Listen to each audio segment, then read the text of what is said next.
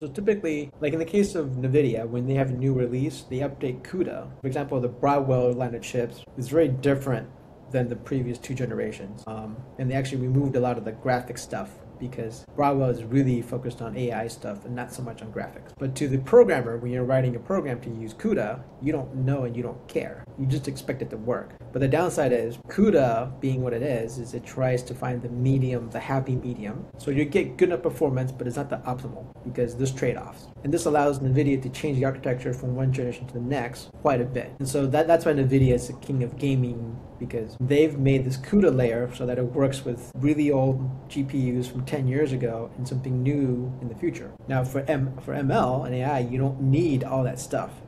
You just need to figure out how to parallelize your work so that it runs as fast as possible. And if you bypass CUDA and go back to the driver, you could do it if you have the expertise. But in reality, most programmers don't have that expertise. I mean, that's like my guess would be less than 1% of engineers have that skill.